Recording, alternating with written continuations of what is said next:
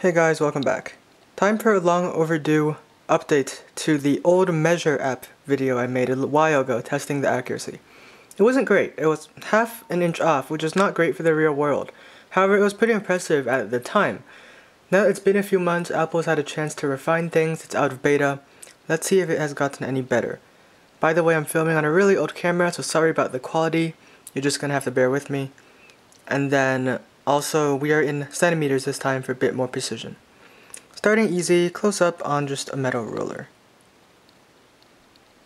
Lock it onto the edge there. Let's come to, I don't know, 28.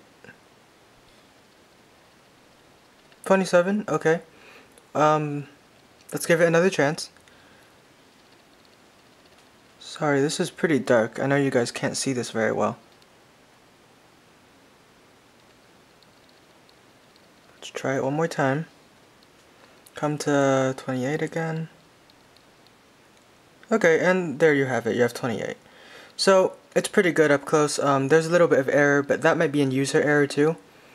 But, nope, there you go. It's trying to reset now. But now let's move on to the harder stuff, which is long range. Now we're a bit farther away from our subject. Just over a foot, I'd venture to guess. Probably almost 2 feet, actually. Now we've got a meter stick set up on a wall. Sorry, it's kind of hard to do this with the camera in one hand and the phone in the other, but let me do my best.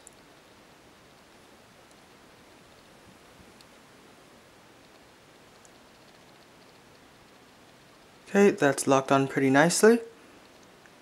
Boom. There you have it. It's perfect. Exactly 1 meter. Now, I think one of the problems with what I did last time is I kind of angled the phone like this, instead of physically moving like this. So I think that causes the artificial augmented reality a lot of problems. So let's see what that does. So we'll do the same thing, except instead of me moving, I'll angle the phone. Actually, I'm gonna clear this real quick. Alright. Once again, sorry about the shakiness. That did not clear. There we go. Okay, we are locked on there.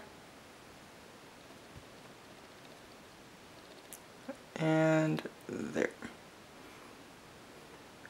So yeah, here's where we see the problem. 94 centimeters, that's 6 centimeters off.